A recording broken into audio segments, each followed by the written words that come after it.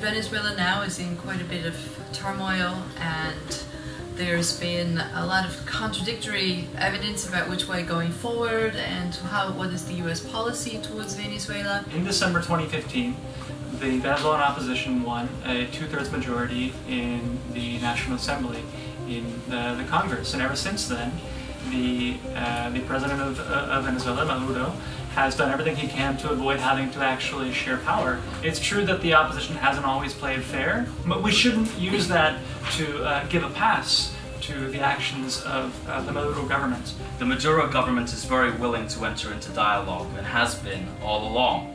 In fact, there was a meeting between the Venezuelan opposition and the government about a year ago, where there was a document that both sides had agreed to. The government had signed, and the opposition was about to sign, but at the last minute it received a call from Washington, and they were told, no, do not sign the document, we have something better in mind. We'll help you with a coup attempt. They have said quite openly that their primary and in fact only goal is to remove President Maduro from power. He has entrenched himself in state and power through undemocratic means. That takes us to the May 2018 electoral process, which was deeply flawed.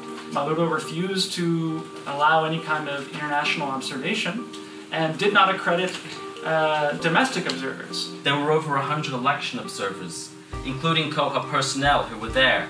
We're told how the opposition were crowded out, how they were banned. Well, as it happens, the opposition boycotted. I think that was a mistake because there's plenty of reason to believe that they could have won, even under the lack of very clear guarantees that were in place, simply because of how deeply unpopular Maduro was. Myth number 3, Juan Guaido represents a return to democracy in Venezuela. The US has recognized Guaido as the legitimate president. They've given him control of a number of diplomatic facilities in the United States. They were pushing for it at the UN.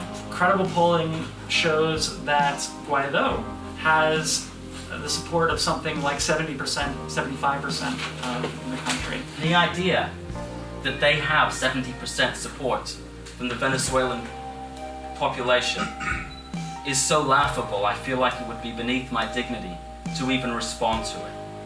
According to Alfred de Zayas, the UN rapporteur, who did an extensive study into Venezuela, between 7 and 9 million Venezuelans consider themselves committed Chavistas. It's very important to recognize that Chavismo has a historical legacy of support, but Maduro does not have popular supports.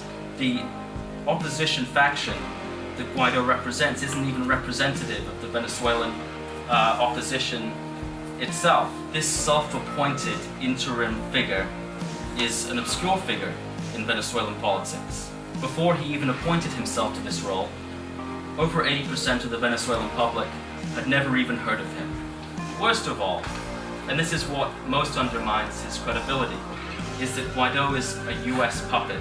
The US has been trying its hardest to ensure some kind of split within the armed forces, and we just haven't seen that.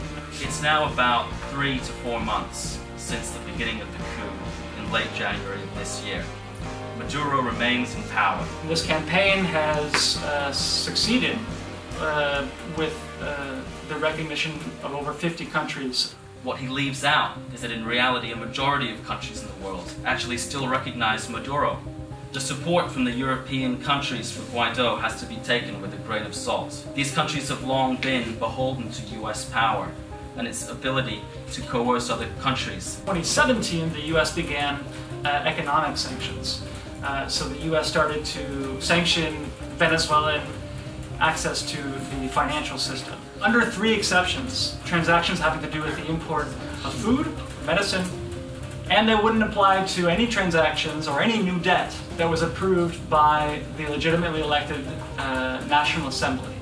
This was a strong incentive for Maduro to come to the table once more and share power with the legislature and function within the normal rules of democracy, and he chose not to do it. January of this year, we saw the US impose oil sanctions. These oil sanctions do not contain any of the exceptions of the financial sanctions, and they amount to essentially collective punishment of the Venezuelan population, because the oil sector in Venezuela accounts for about 75% of the hard currency that the Venezuelan state uses to pay for imports. I'm expecting to see the economic crisis on the ground in Venezuela get much worse as a result of these sanctions, and I think it's going to deepen human suffering, and we're deeply concerned by that. The reality is that the US doesn't care one iota about humanitarian crises or human rights violation, whether it be in Venezuela, the wider region, or anywhere else. Not only has it turned a blind eye to huge humanitarian crises, but has in fact been complicit with many of these humanitarian crises. Venezuela has been singled out because it threatens US geopolitical and strategic and economic interests in the region and the wider world. It's been strengthening regional organizations such as UNASUR and founding some such as CELAC, which threaten Washington's hegemony. We hear ad nauseum from Washington that Venezuela is a dictatorship, that it's a narco state, that it's a basket case of incompetence and corruption, and that it's on the verge of being a failed state. And worst of all, it somehow shows that socialism always ends in failure. The causes of the latest economic crisis, for instance, are highly complex and highly contested amongst experts. Venezuela has always had a highly unstable economy because of its dependence on oil.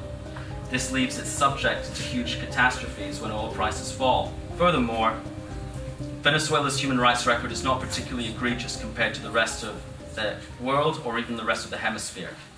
The only way out of it is to move towards dialogue between the two sides. The alternative is just going off the rails and accepting that there is a complete failed state in South America, and that doesn't appeal to anybody. That doesn't appeal to the United States, that doesn't appeal to China, that doesn't appeal to Russia. No country will have its economic interests met if Venezuela collapses entirely.